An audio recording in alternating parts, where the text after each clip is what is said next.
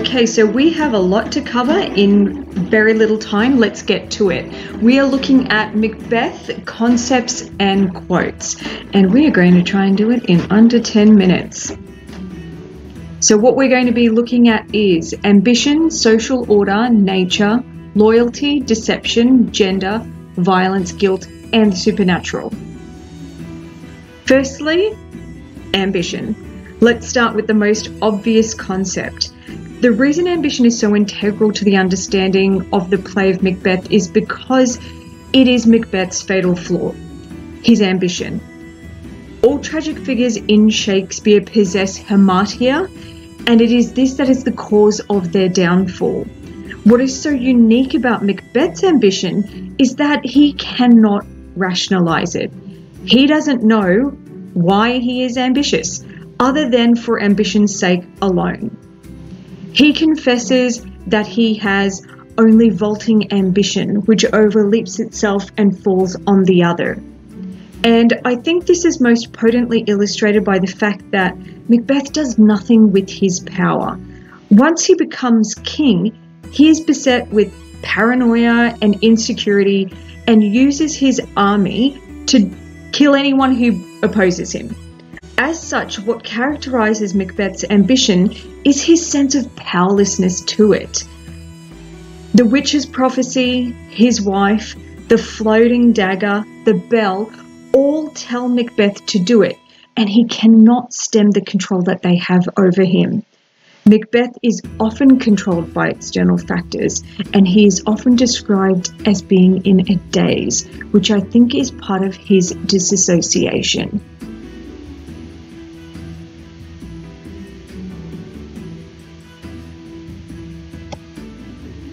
Secondly, we have social order. Now, social order is not just about hierarchy, it is also about balance. The divine rule of kings ensured that order within society and that there is a balance between good and evil. King Duncan appoints Malcolm as his heir as Prince of Cumberland, and Macbeth immediately perceives this as a step on which he must fall down or else overleap, for in his way it lies. Again, we see this imagery here of overleaping and this sort of momentum driving Macbeth forward. And again, it's this feeling of being out of control. As the law, King Duncan has determined that no other will rule after him except his son, and Macbeth must act or never be king. And it is for this reason that he decides he will corrupt the social order in order to gain what he wants.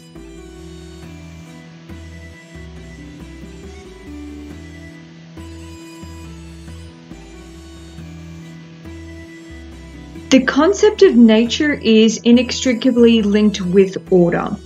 Nature represents the externalization of order and is directly affected by events. Nature acts as both a concept and a motif which encapsulates the examples of the strange natural occurrences that happen during the play. After King Duncan is murdered, they talk about how the earth was feverish and did shake, and that Duncan's horses did eat each other, which, apart from being creepy, is also indicative of the disruption that has happened in nature. So chaos in the social hierarchy means that there is also chaos in nature.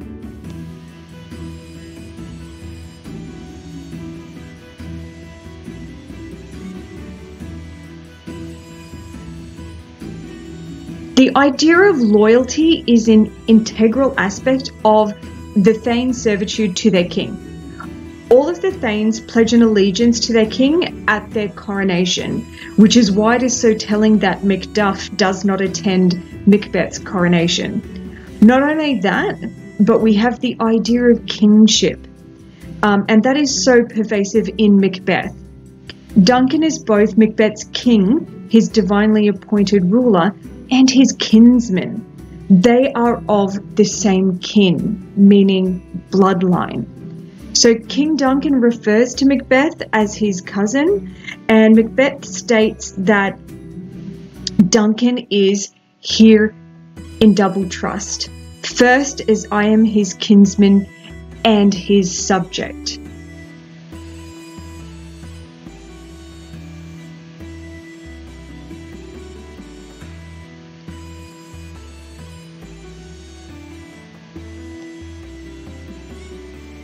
It is this relationship which allows King Duncan to be absolutely deceived again by placing his absolute trust in his kinsman, even though he knows there's no art to find the mind's construction in the face.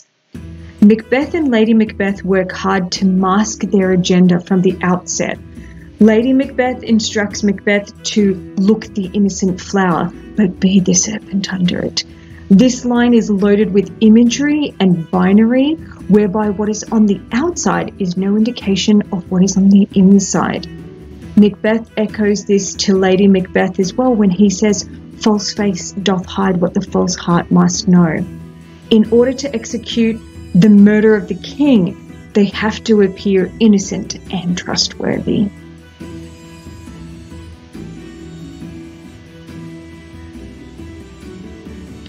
In contrast to the divinely sanctioned rule of the king, it is important to note that the witches operate outside the natural order. They are part of the supernatural, and anything supernatural was considered to be part of the devil and associated with the devil. So, as rightly observed by Banquo, the witches are in fact instruments of darkness. What fascinates me the most, though, regarding the witches is their singular interest in Macbeth. They agree to meet on the heath to meet Macbeth. Before they enter the scene for the first time, they chant, a drum, Macbeth doth come." It is his mortal soul that they are focused upon, which I think is a strong indication of his inherent wickedness. By the pricking of my thumbs, something wicked this way comes. And as they say, it takes one to know one.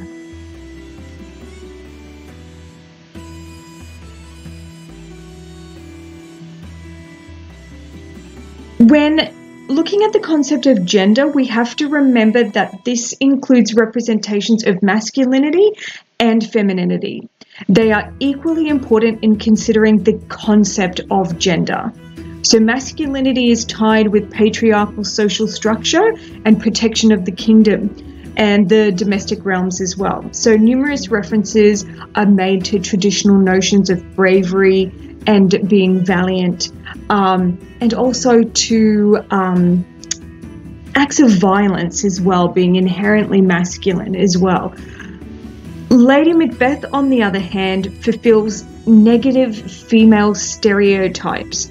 She is scheming, manipulative, and ruthless, and very much like the witches in her commands to murdering ministers to be filled with direst cruelty. That is no coincidence.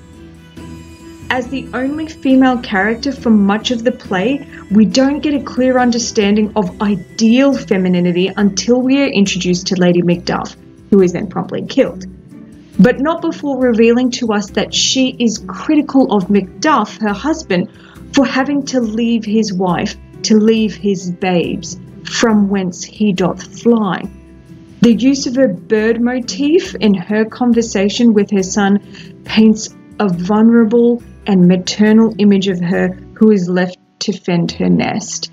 And again, this is a very stark in contrast with Lady Macbeth, who declares that she would have dashed the brains out of her newborn babe.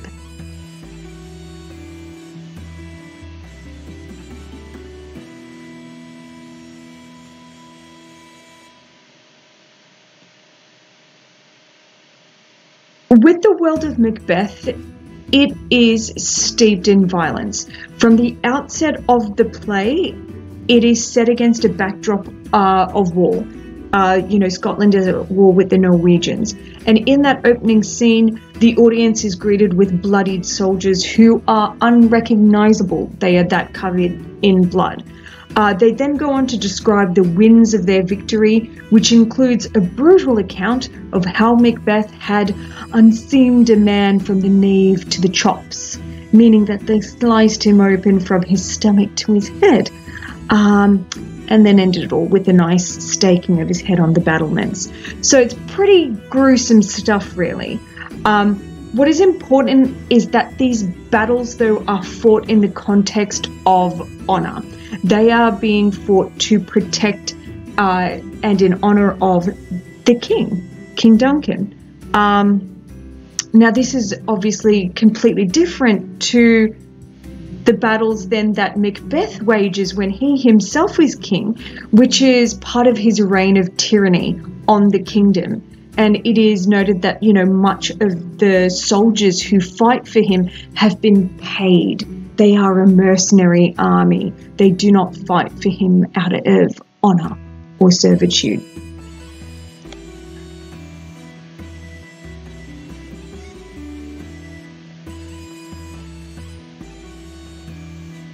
Now, it all comes full circle in the end, with both Macbeth and Lady Macbeth succumbing to their guilt-stricken consciences.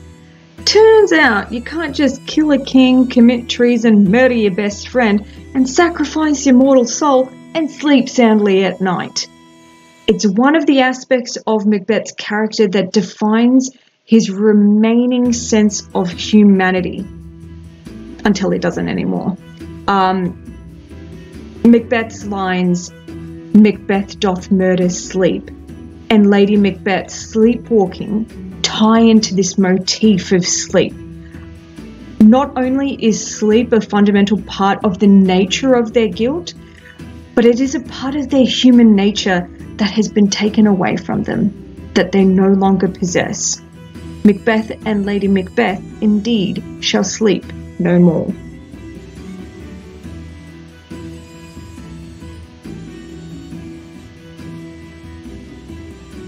But you get it. You stay till the end. Here's some extra magic for you. The concept of fate versus free will is one that appears in most Shakespearean tragedies. It raises the question of whether the tragic hero, in this case Macbeth, is the victim of a predestiny or his own actions. And I guess it really does come down to what you believe in. Do you believe in predestination? That our lives are already predetermined course of events? Or do you believe that we are the ultimate arbiters of our fates? Either way, I think that what you believe directly impacts your assessment of Macbeth. There is a case to be made for both sides. There is evidence that corroborates the idea that Macbeth is a victim of fate and can be assigned to the interference of the three witches. Their delivery of the prophecy seems to set in motion the tragic events of the play. They are plotting on the blasted heath to meet Macbeth. They deliver deliberately ambiguous statements. Yet there is also evidence that illustrates his treacherous nature. Immediately after the prophecy, he confesses, "My murder, who's yet but fantastical." Why is he thinking about murder already, so soon? Unless he's already thought of murdering King Duncan before. So this also lends itself to how Lady Macbeth makes that same immediate leap to killing the king upon reading Macbeth's letter. It seems the Macbeths have been thinking about regicide for quite some time.